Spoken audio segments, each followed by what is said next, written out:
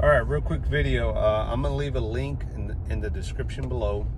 I brought this question up a couple times on a couple of other chats and even my own chat before.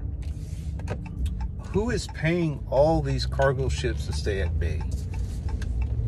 Because as long as they're sitting there at bay, at sea, not able to port to unload those goods and go back home, somebody has to be paying them, because time is money, right?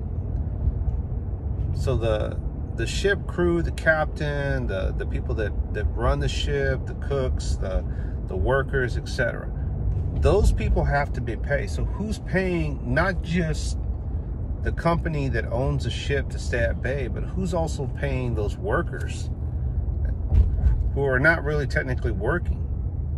I'm gonna leave a link below. If this is true what this guy's saying, that could explain it, but who knows? Right out.